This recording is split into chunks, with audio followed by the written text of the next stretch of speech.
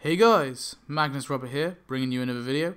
Today, we are going to be doing a video, my annual video, on the Simpsons Tapped Out timeline. So, today we're going to be covering the year of 2020 in full, and we're going to be going through every single new update that we got, briefly discussing the content that update brought us, and then kind of giving my overall opinions, whether I think it's a thumbs up or a thumbs down.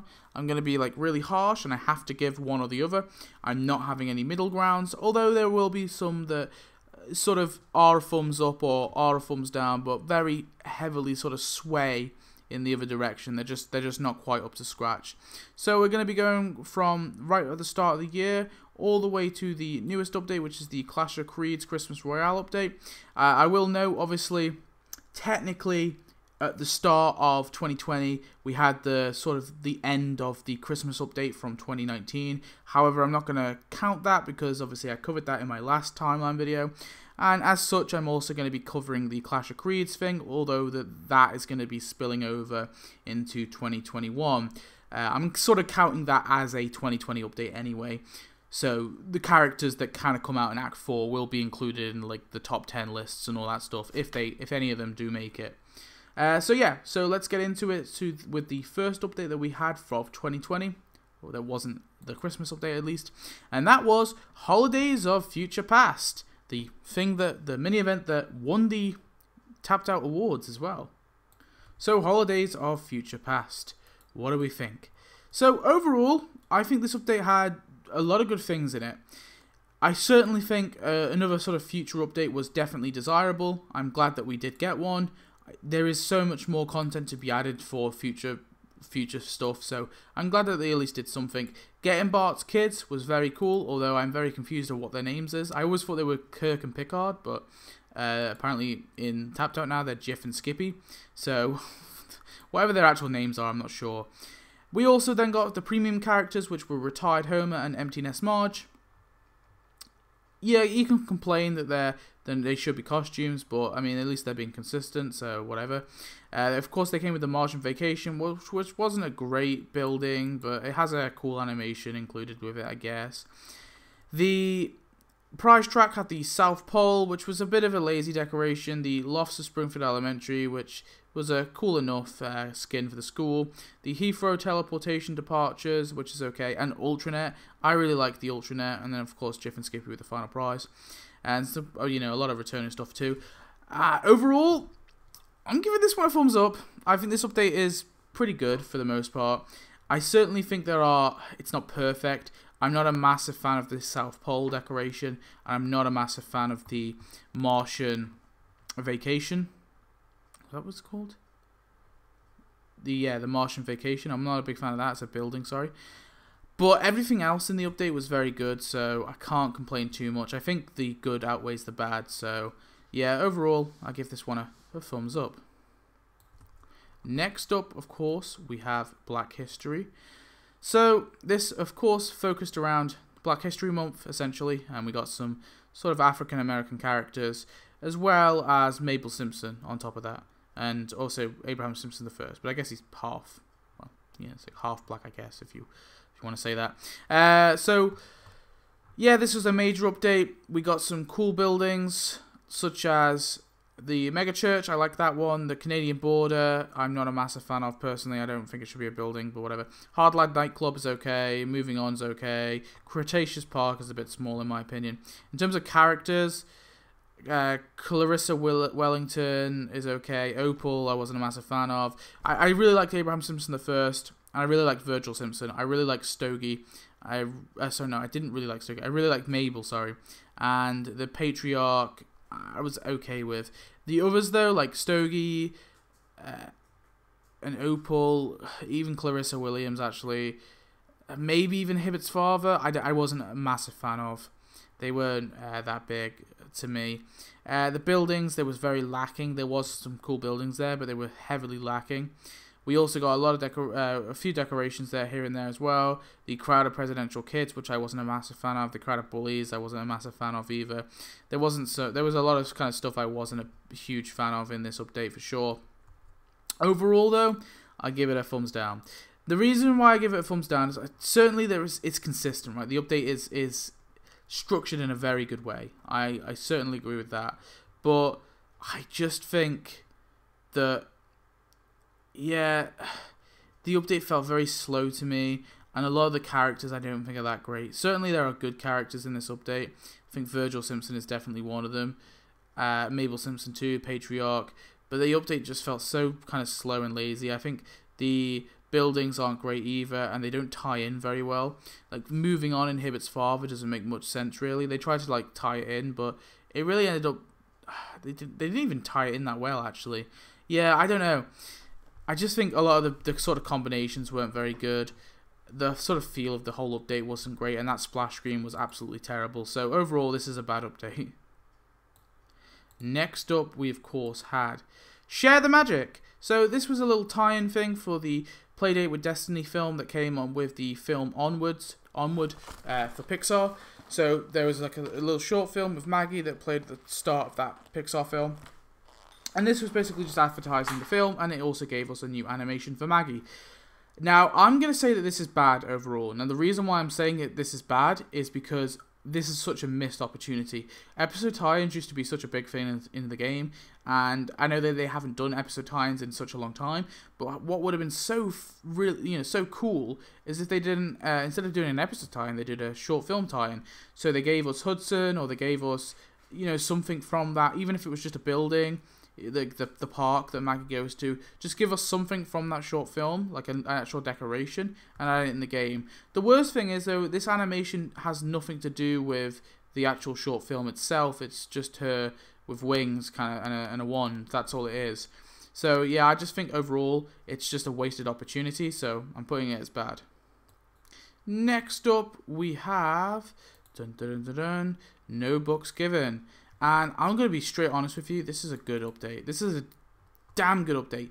It's really forgettable, though, and this is what annoys me, right? It's tricky because there are some really awesome buildings in this. The Isotope Stadium is an amazing building. Couch World, I think, is a pretty damn good building. And then Mitchell Mansion and the marriage counseling are like to me. I mean, well, they're good. They are good, but they're not like out of the park. But the Isotope Stadium and Couch World, to me, are out of the park. I was really disappointed that Couch World got put up as worst building. I didn't choose that, by the way, in the TapTap Awards. And we also got the Tabitha Vix stage. I wasn't a big fan of that. And then, of course, the two characters, Tabitha Vix and Buck Mitchell. So here's my opinion on these guys. They're both kind of meh. I think Buck Mitchell is way better than Tabitha Vix, but certainly neither of them are like that outstanding, right? They're not great characters. Sure, that's true. But I think that the Isotope Stadium alone beats that for me. Maybe that's a bit insane. But yeah, we got 4 buildings in this questline. That's mental. We never get 4 buildings in a questline. 4 buildings and 1 character. That's insane to me. And then obviously the premium thing was a decoration character combo. So do you know what? I feel very confident in putting this as a huge thumbs up. It was a very good update, despite having some kind of mediocre characters. Simpsons Wrestling. So I'll be honest, this is a thumbs down. This is a bad update in my opinion. Obviously, I'm not gonna kind of tickle your balls. I'm just gonna come straight out and tell you. Now, the reason for this is kind of obvious. Bad characters, bad buildings. Well, not bad buildings, but like kind of lacking in buildings, or buildings that don't fit with the update, for sure. And also, I would also go as far to say mediocre decorations as well. Now, I do think this update has one thing going for it, which I will agree on, and that is this update is structured very well. I think it's structured in a particularly good way. Saying that, I don't like the questline. I feel the questline was kind of lazy. I thought a lot of the ways they tied certain sort of buildings in and decorations in there was very little effort to it. So I don't think that the sort of structure and theme is solid, but certainly the theme is solid. The structure isn't solid, but the theme is certainly solid. And I agree with that. It's true. But it's no more solid than the Black History theme, really. I don't know. I don't think it's that great. It's a decent enough theme, I guess, but it doesn't bring anything. It'd be like them doing I'm trying to think of something insane, right? I don't have anything, but say they did like a let's say the Simpsons did a stripper update, right? The Tapped Out did a stripper update, okay?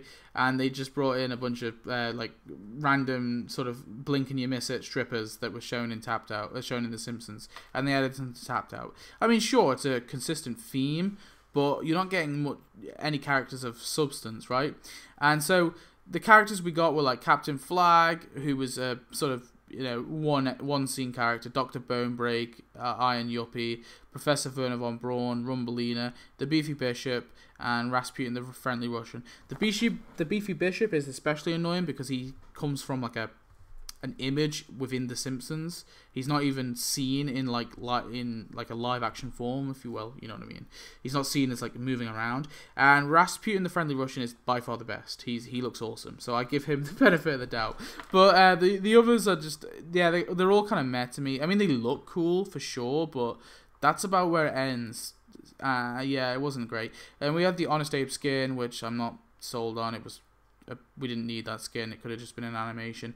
And in the buildings, like Springfield Wrestling Pavilion, I mean, I didn't really like it. I thought Tofu Bell's a cool enough building, but I found it very difficult to decorate, and it also wasn't tied in very well. The Golden Ring Wrestling Headquarters, Tapped Out exclusive. It's kind of ugly. It doesn't really stand out. The Coot Society is like meh. It's alright, I guess. University of Heidelberg, I actually kind of like this one. It's okay. Springfield Episcopal, that's where they had the church. I mean, again, it's meh. Beefy Bishop's Barbershop is possibly the worst building ever added in Tapped Out, or at least it's up there. And St. Basil's Cathedral is very good. I like that building. There are definitely good buildings, for sure. But I would say probably there's two buildings that I like a lot, and that's the University of Heidelberg and St. Basil's. And then the other buildings, I would say the church and the Coot Society are meh, and probably Tofu Bell as well is meh. The others are bad to me, so yeah. And then the decorations, I honestly don't like any of them that much. The only one I maybe like is the party limo. Yeah, so I think overall, this one just gets a huge thumbs down for me. Simpsons Wrestling. I do think, though, like I said, they got a good theme going, but that's about it. Pride 2020. This one I found a bit tricky, you know, at first, because part of me kind of just wants a character, but I will say that I think overall this update is good. However, it's leaning, I guess, a little to bad. I don't know. I'm finding it really hard to solidify my thoughts on it, because overall I really enjoyed this update. I thought the questline was very good. I thought the the costumes were decent enough. I will say though, I guess there was like a missed opportunity here, because I really wanted them to add Queen Shanty, is that the name? But basically RuPaul's character from the episode. They didn't even have to give us RuPaul's character. I mean, they could have given us Sideshow Mel's drag thing, or Julio's drag costume. It was just kind of weird because they gave us Mysterious Waylon, and they made like such a big deal out of it. But I watched the episode, and Mysterious Waylon is not that big of a deal in the episode. So yeah, maybe they'll come back and they'll return to that and add those characters at a later date. That's entirely possible. I thought, though, for the most part, this one was pretty solid. I mean, we got Curl Up and Die as a building, and we got two cool decorations. So we had the public restroom with confusing signage, and the Pride car, which both of them were okay. And then we got two costumes, Glamazon Marge and Pride Homer, or I think it was called whatever it was. Yeah, good, decent enough costumes. They weren't necessarily bad. I think Glamazon Marge is, I'm saying that wrong. I know I'm saying that wrong. But I think she's the best. Pride Homer is okay, and Mysterious Waylon's okay. Yeah, I don't know. I think overall I will say this is good, but I can maybe see it's like kind of leaning, I guess. The costumes are just not anything exceptional. I mean, they're okay, but that's about it. Gamer Games, the sequel, I don't want to talk about this too much. Bad, obviously bad. I might save this for like when I do my top 10, or my ranked video, even not top 10. I don't even want to get into it. I'm just going to save my thoughts for that video. But you guys kind of, as a brief kind of rundown, bad structure, bad items, no characters in the prize track, bad. there's some good characters like Huge Ass and Cosine and all that, and Wally Weasel, but that's it. There's some decent characters there, but they didn't go further. We don't get them in the prize track. They're all premium, so bad. Anyway, let's move on. 200th level update. I felt pretty good about this. This was, of course, the thing that added the truck and the lot. Yeah, overall, I've got nothing to complain about it. It was very good. Also, there was a bunch of free donuts, I believe, too. So, yeah, very good. Then we had Summer Games 2020. They came at the same time with the 200th update. Summer Games, it's such a trash update. I'm joking, it's not a trash update. It's a fairly good kind of upbeat update. I certainly kind of felt almost like like an upbeat sentiment with this update. It was kind of weird. So of course we've got two characters, Stephanie Brockman and the Summer Games chairman. I think Stephanie Brockman is definitely a standout character to get. Very cool that we got her, and the Summer Games chairman is pretty decent too. Then there was two buildings, the Summer Games headquarters. I'm a little like on this one. The Summer Games villa, again, I'm like kind of on it. I mean, they're decent enough buildings to be fair, but they're nothing amazing. And then in terms of in terms of decorations, we got the dancing children, which is kind of lame, and the sports winner stand, which is, I would say, meh. It's okay. I mean, it's not terrible, but nothing amazing. But yeah, overall, obviously, and Patriotic Homer as well as a costume. Yeah, so overall, yeah, good update, very upbeat, enjoyed that one a lot. So yeah, let's move on. The Van Houtens. Okay, this one is interesting. I've kind of been talking about them to kind of encouraging, but saying that they really should do an update based on like a sort of character or a family, and they pulled it off with this.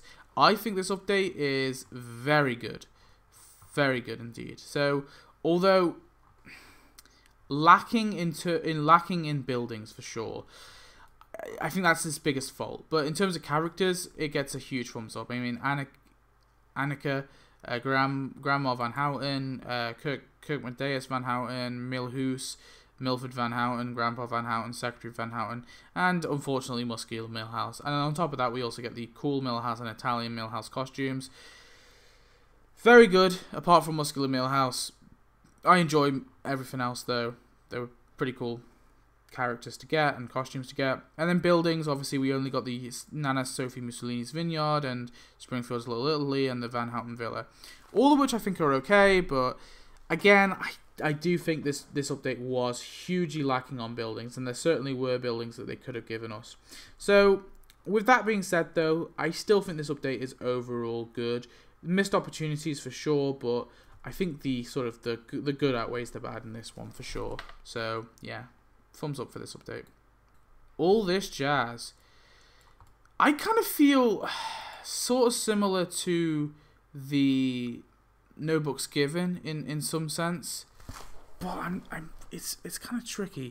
I feel like I'm kind of reevaluating all my thoughts on these updates. I don't know. We'll have to see what I do when I do my ranked videos. Now, in terms of the characters, I'm like kind of meh on both of them. Really, I feel the same about them as I feel about Buck Mitchell and Tabitha Vicks. Marbles, obviously you got your Marbles and you got Skinny Palmer. I think them on about the same page, to be honest. They're decent enough, but they're nothing amazing. I think maybe I would put these two above Tabitha Vicks and Buck Mitchell just because I don't really like Tabitha Vicks. I don't know, I found it just a bit generic and not particularly an amazing character. But then obviously we've got the costume as well, which is TikTok Simpson. So that sort of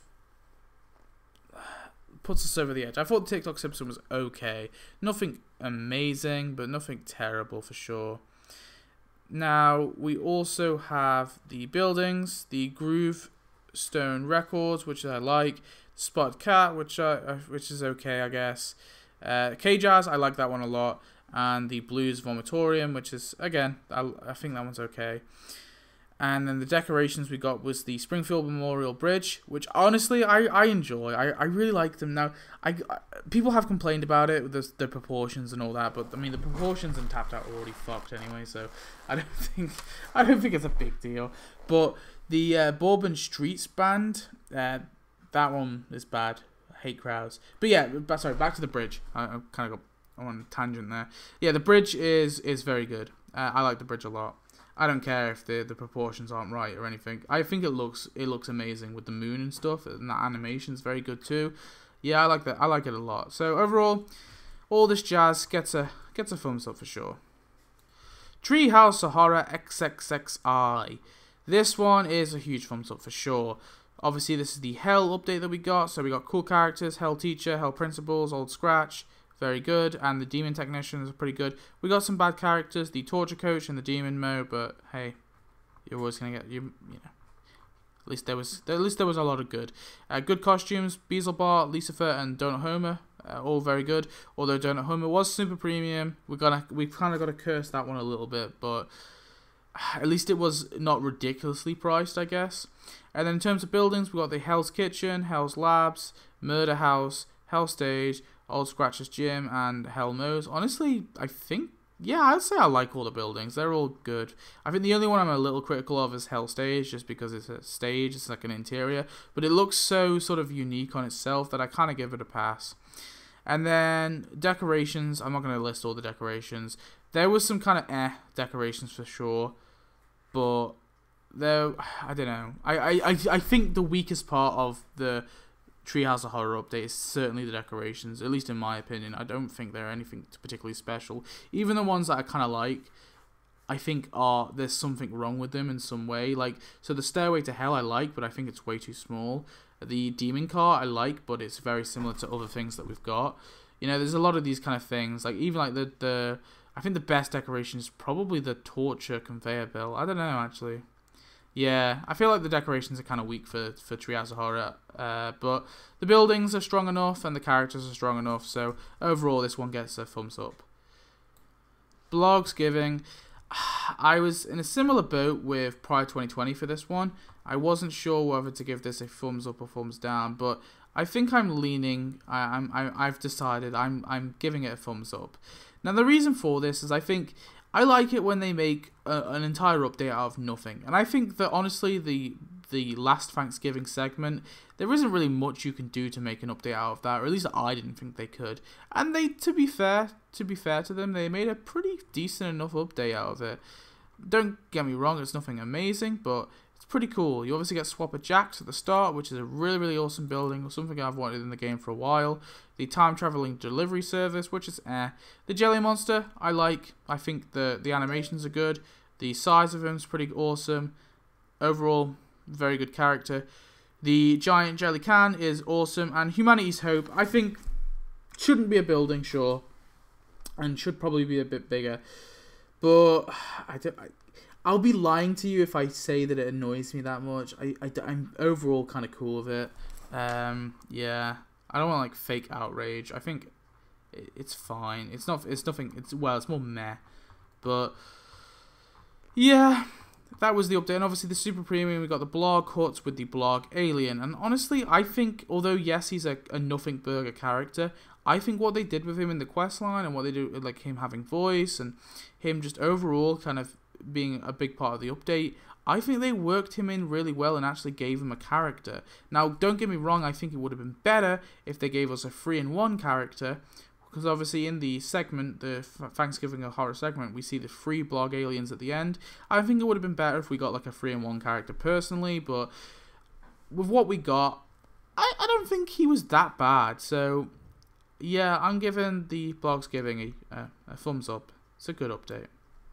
Black Friday 2020. I'm always so quick to judge Black Friday updates because I always see the awful, ridiculous, super premium stuff and it just makes me really, really angry. And sometimes I forget the good that Black Friday does. And that's true. Black Friday does give some good deals for people who don't have certain items in the game.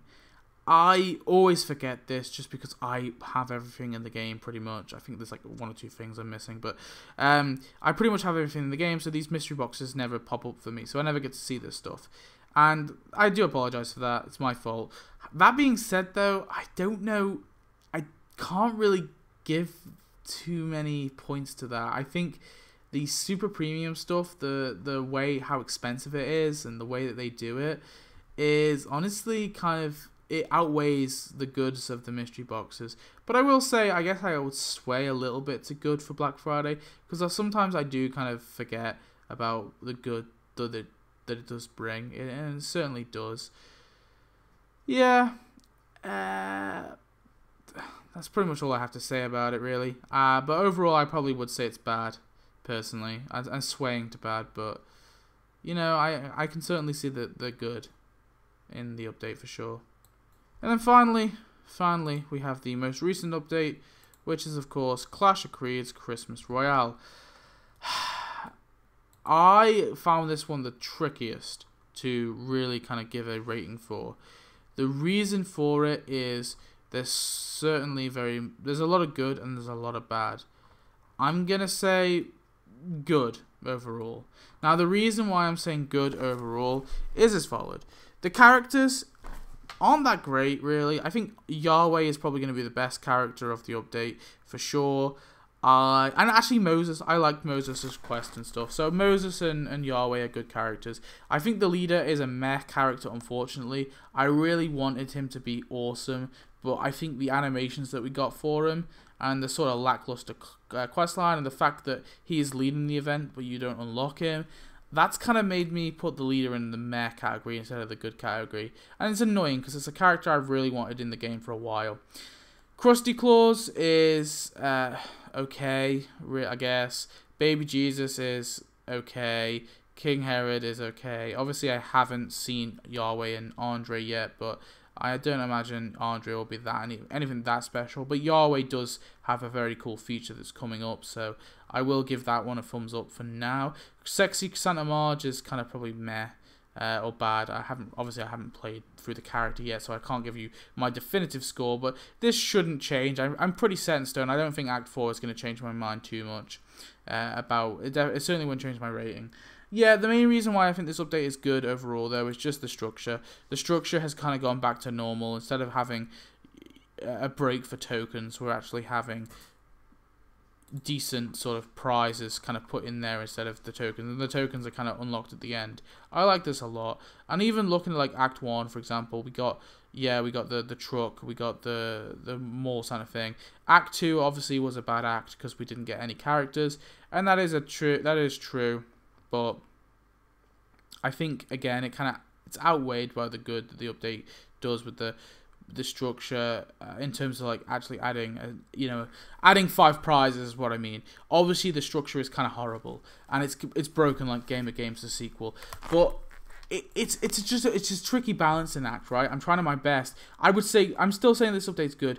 I certainly think though it's leaning to bad. It's not an amazing update. The structure's a bit broken. There's I don't know. I really don't know. I like a lot of stuff in this update is what I'm trying to say. So it's hard for me to give it a bad. The structure for me, it doesn't annoy me too much. It didn't annoy me too much in Act 1 at least. It annoyed me a lot in Act 2. And it didn't annoy me too much in Act 3. That's all I say. Because I kind of liked what they did with Moses actually in Act 3. In Act 3, I think the structure was fine actually. Controversial opinion. Anyway, I'm done with my little rambling. Let's end the video here with just a little segment at the end here where I'm just going to quickly briefly talk about the year in a sort of like overview. So 2020, was 2020 a good year or a bad year? Well, I certainly think it was a good year for mini events, that's for sure. I've said that every mini event is good. Some are kind of leaning to bad. I think Blogsgiving leads a little bit to bad and Pride 2020 leads a little bit to bad, but the rest are pretty good and very solid mini events. I do think it's a bad year for major events personally. I didn't think Black History was particularly that great or it's going to be particularly memorable. I didn't think Simpsons wrestling was a particularly good idea, although it has a good theme. That's about all it's got going for it. Game of Games the sequel is overall bad. You guys know that I hate that one. And then we of course had the Clash of Creeds Christmas Royale, which I'm like sort of leaning to good, leaning to bad. I'm like really split on that one. I know I said I wouldn't do that. I'm gonna overall say that Clash of Creeds Christmas Royale is good, but it's so nearly going to bad. It's like on a hairline fracture away from bad. There were some good major updates, obviously. Treehouse of Horror is a good example, and the Van Houten's one as well. Both were very good. Yeah, both were very good. major events. I really wish, though, that we got some St. Patrick's Day and 4th of July events, but I'm glad at least they did Pride this year, hoping that they do maybe St. Patrick's Day or 4th of July next year. That could be cool. Maybe as a mini event, that could be very awesome. But yeah, overall, the year in full, I think was meh. It was a meh year. There is good there, but there's nothing that really stood out, I think, in the entire year. There certainly were good updates, but yeah, I want like a really awesome update that we got like in sort of previous years. There's nothing like a sort of Destination Springfield or a like the Itchy and Scratchy Land or the Zoo update or something like that. There's nothing like that that really stands out. It's like, oh, okay, this is going to be a memorable update. I think they were all very forgettable. The only exception maybe was Treehouse of Horror, because that was kind of cool. But even that, I think I'll probably forget eventually.